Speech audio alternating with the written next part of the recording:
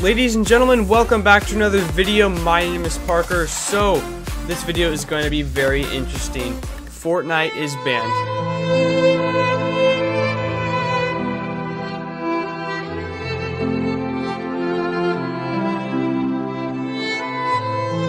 And hold on, it's not banned on all platforms.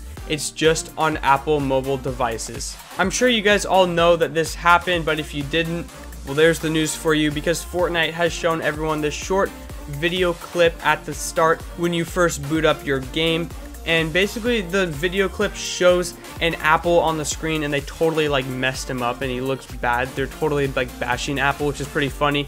It's basically explaining that they're no longer going to work together, and that's why the Bright Bomber throws her pickaxe right into the screen, just blowing it up. So why did this happen exactly? Because Fortnite changed their payment method with Apple. So basically, before this all happened, when someone bought something in the game in Fortnite, the payment had to go through Apple if you were playing on iPhone, and then it would be sent out to Epic Games. And I'm pretty sure Apple does take a cut from it because it is on their iOS store. So Fortnite decided to change that for some reasons, because they wanted the money to go straight to them, not have to go through Apple. So I'm guessing Apple's not making anything anymore, and that's why they banned it on iOS devices, because, I mean, if they're not making money, why would they want it on their App Store? So there's so many more questions, like what's going to happen to the iOS players in the future? Can they still play the game? If you have the game downloaded still, I am 99% sure you can still log on and play.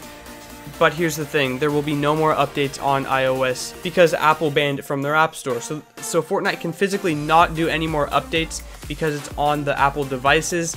So when the new Season 4 comes out in less than a few weeks, you will not be able to play it on iOS devices, simply because they won't update it. So Fortnite, how it is right now on Apple devices, will stay like that forever. And what really sucks about this is if you've spent a ton of money like on V-Bucks and skins in the game on Apple, you can't play the normal game anymore. So people are going all crazy, and it makes sense because, you know, they're going to be losing out on their money because they can no longer play the game the same anymore because there will be no more updates. So I want you guys to use in the comments #FreeFortnite, spread this everywhere, so Fortnite and Apple can try and work things out so you mobile users on Apple will be happy again. Guys, that is going to do it for today's video. If you enjoyed, be sure to drop a like, and remember, comment down below #FreeFortnite. Rip Apple users for Fortnite, because if that's the only platform you can play on, well, I am so sorry. You're probably going to have to figure out something else, because it doesn't look like it's coming back anytime soon. So I really appreciate all you guys sticking around and watching until the end,